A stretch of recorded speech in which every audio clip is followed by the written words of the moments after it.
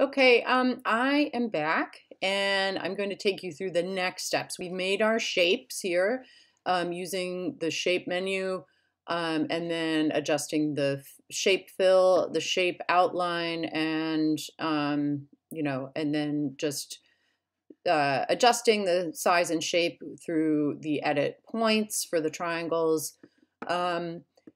Key points here are, again, to hold down your shift key when you are clicking and holding down and then dragging out or in on a shape to make it bigger or smaller so that you don't change the proportions of both the square, well, all of these, right? The square, you have the same proportions intact and you just really either are scaling it up or down.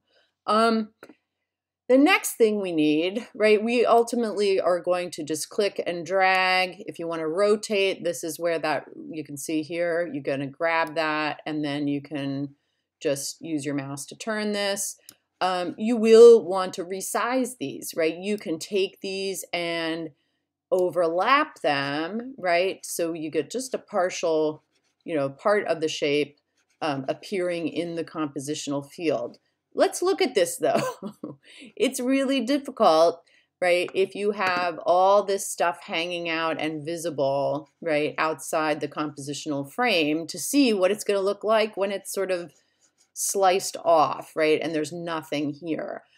So we're going to actually make a new shape, right, to act as almost like a mat, right, that we are able to, or a frame that we're able to drag over this so that we can see what's in this field here and we can obscure everything that falls outside of that 4" by 4" field. The way that we will do that, again, is to go back up to the shape menu. And let's see, and then we can go actually right here, right, to this frame tool. You could do this in any number of ways, but this is, it seems to be the way that seems to work just pretty easily. And what you can do then, I guess, is go, oops, sorry, here. Well, we can just start here, right, for right now.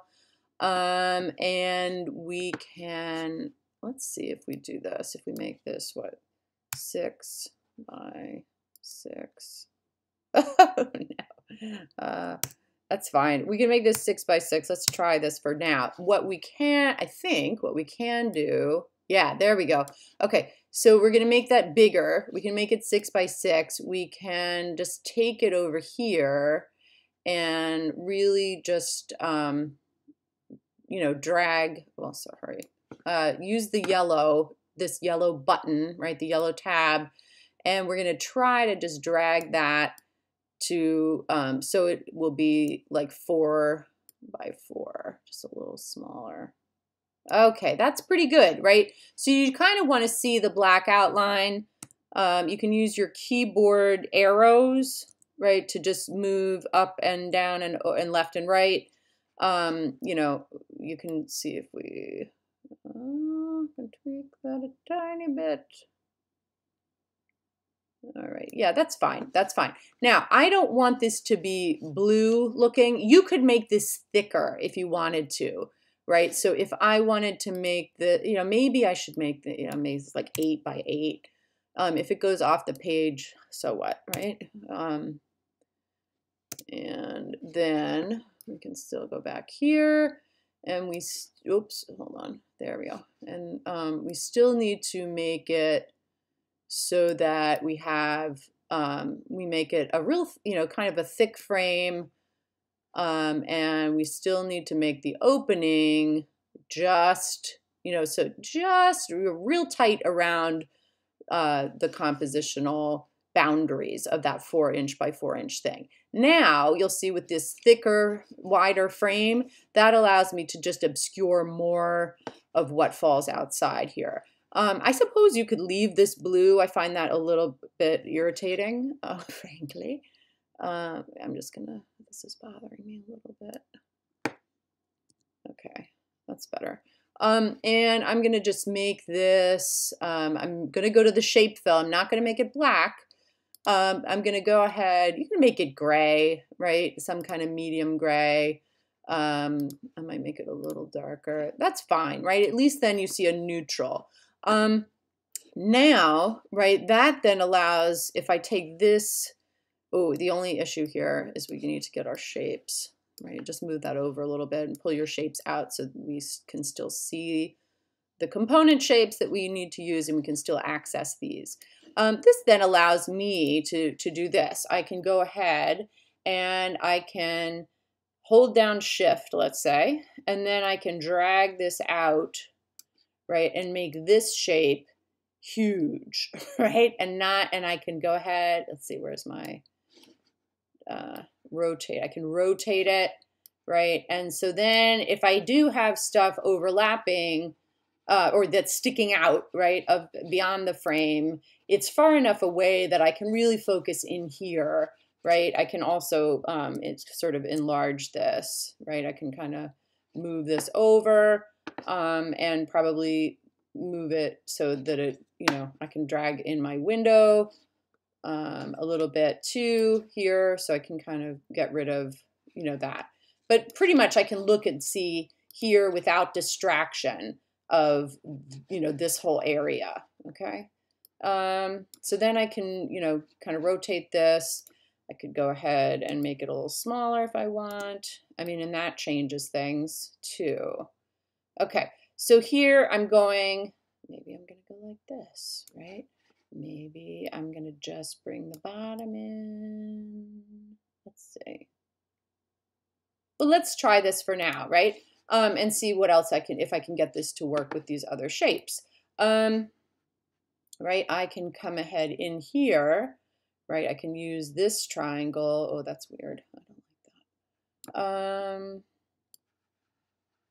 So now you're just thinking about composing. Obviously, this is, not symmetrical. So I'm doing sort of the asymmetrical, composition for right here. Oh, wait, maybe that? No. And again, I really don't know, right, what my possibilities are. That's not going to look so good. Oh, that might be okay, right? That makes this actually start to be an interesting looking shape.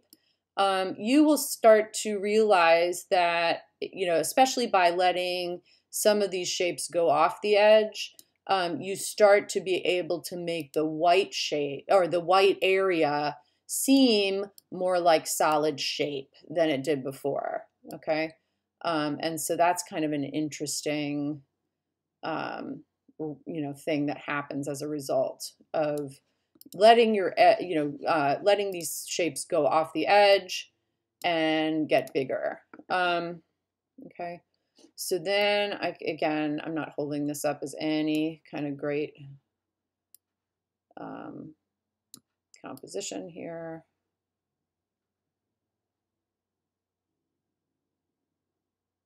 Let's see. No. I'm going to hit down Shift and hold this. Oh, maybe that. Maybe.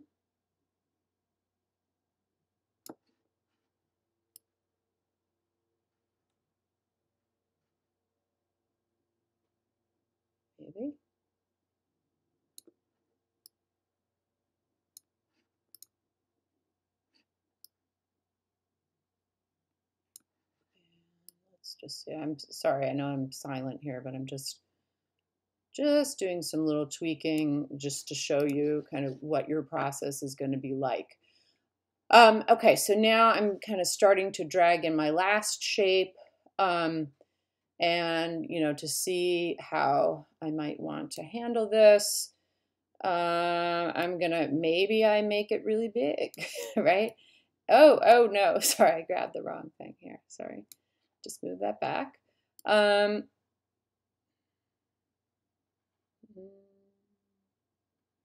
maybe I use that to just really make it seem like one of those shapes has a curved edge to it, right?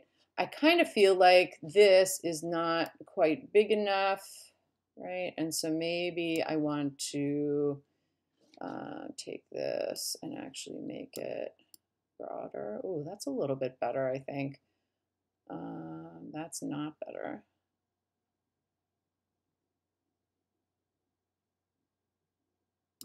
Let's see. All right. Oh, sorry. You know, so we're starting to kind of, you know, think of some other, or you know, we're starting to develop some interesting possibilities here. I can take this, I can actually flip this easily by going to arrange, right? This is another tool. If I go to arrange, I can go down to either what? I can go to rotate, and then I can do flip horizontally or flip vertically. Oh, okay. Or I could rotate also here, sorry. Oh, that gives me in the same place, right? Oh, okay, here, that's what I want to do. Just to see sort of what the other possibilities are here. And there's many, right? I mean, I could change so many things about this design, you know, right now. Right, and I could go ahead and just then start to move other things. You know, maybe I move this out, like, uh-oh, where did I lost my square here, there. Okay. Right, maybe I go here, maybe I go here. Oh, that's a little bit better, right, than it was. And so on and so on, right? So you kind of get a sense then of, you know, different possibilities that are out there. That's probably better than other choices that I, you know, right now, that's maybe an okay option, right? It's asymmetrical, meaning it's not the same. If we divide this across a vertical or a horizontal axis, it's not a mirror image, right? It's sort of, there's not that mirroring that happens. You know, I could decide to, I still think that's better than having them be separated right now. I guess I could back that up and maybe turn that a little bit.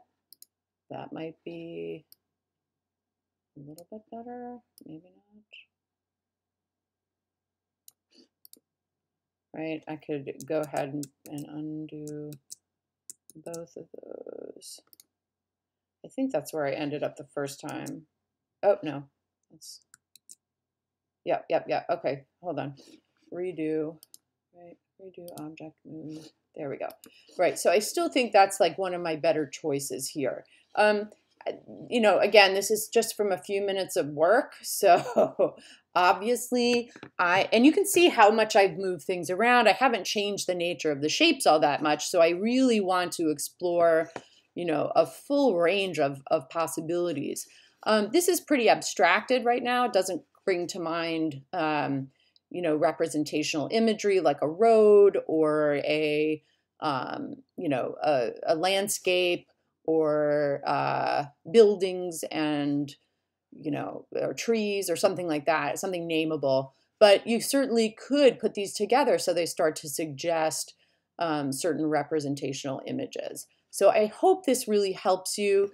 You know, we could also do this on Illustrator, but frankly, it's I think this is easier doing this on just PowerPoint, and you can really get the same result, you know, more quickly and with less fuss than Illustrator would allow. But that's another possibility.